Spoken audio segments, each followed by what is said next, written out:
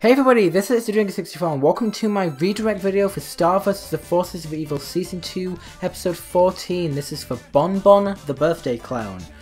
Or, you know, Bonbon, the completely wasted character. Yeah, bit disappointing how the namesake of this episode was in it for literally a span of one flashback and a 2-second ghost animation. Wonderful. Overall though, apart from the whole Bonbon situation, this episode was really amazing actually. We got so much Starco and Jacko and even whatever her name is, I don't remember Star's friend's name, I'm so sorry. Janko, that's it, Jana.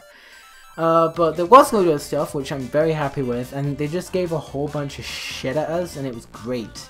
Ludo was awesome and dressed up as a clown, which I absolutely adored. It was so cute.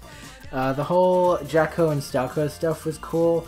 Again, knowing that Star's feelings for Marco, definitely going to be bringing it into play in a future episode, most likely.